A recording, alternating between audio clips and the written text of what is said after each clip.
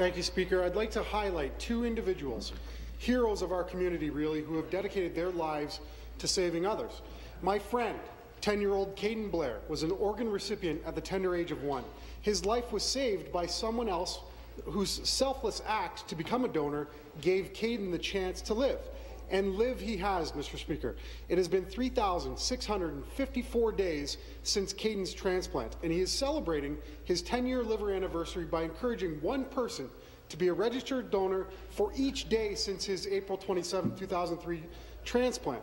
So far, Caden has encouraged 243 people to register, and I'm confident he will reach his goal. Also, it was 1 year ago Friday that Chrissy Klassen literally gave a part of herself to ensure another would live.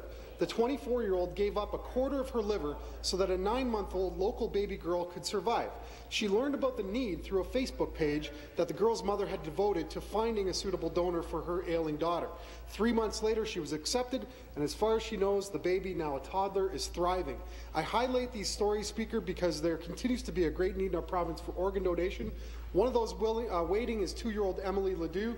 At 5 weeks old, she was diagnosed with the same condition that Caden had, biliary atresia. Like Caden, Blair, and Chrissy Klassen, I am certain more Ontarians would choose to make a special gift of life.